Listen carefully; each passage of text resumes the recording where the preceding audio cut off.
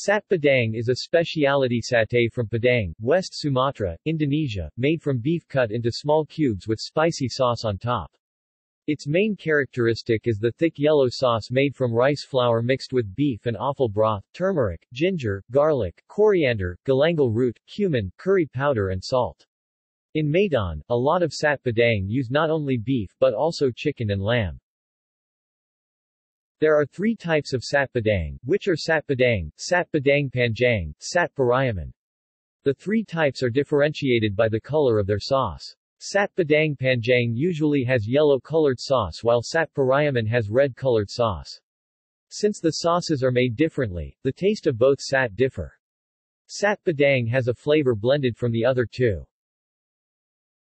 Fresh beef is boiled twice in a large drum filled with water to make the meat soft and juicy.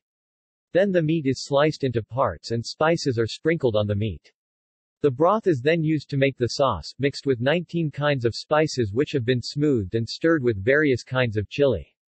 All seasonings are then put together and cooked for 15 minutes. The sate will be grilled just before serving, using coconut shell charcoal. Sources and references.